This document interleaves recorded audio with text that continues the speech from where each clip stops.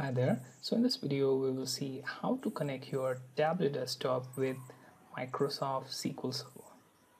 So your version for SQL Server can be anything.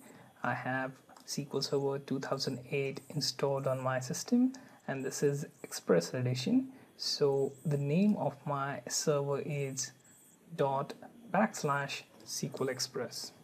So I'm going to copy that, and on Tableau desktop, when you are asked to choose server, choose Microsoft SQL Server option. When you click on it, it will open this dialog box. Here you can paste that server name, then click on OK. This will connect your Tableau desktop with source of your SQL Server. Now here you get the option to choose list of database from your SQL Server Express. You can choose the database of your choice. I'm choosing the simple one. Okay, so when you look at this arrangement here, on the left hand side you have option to choose tables from your database. I'm going to select sales log and it will be mapped with this new extracted database. Okay, and while mapping it will ask you the source for your original table. Let's say I want to map item with item. Okay, now it will update the result right here. Okay, so it will show you the original and also the mapped one.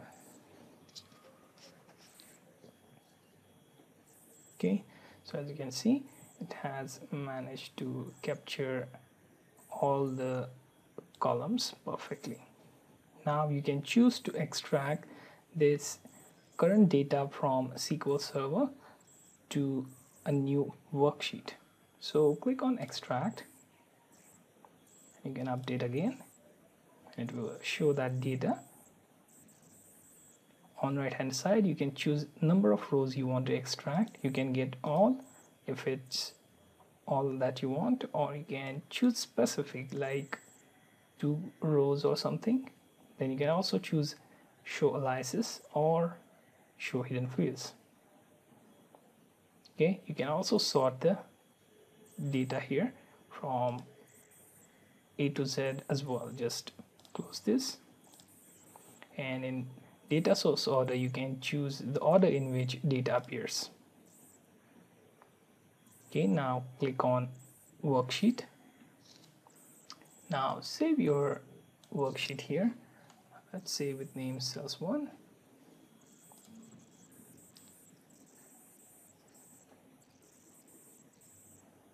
Okay, now on left hand side you will find dimension and measures. Now you can drag and drop them and visualize your data that you just extracted from Microsoft SQL Server.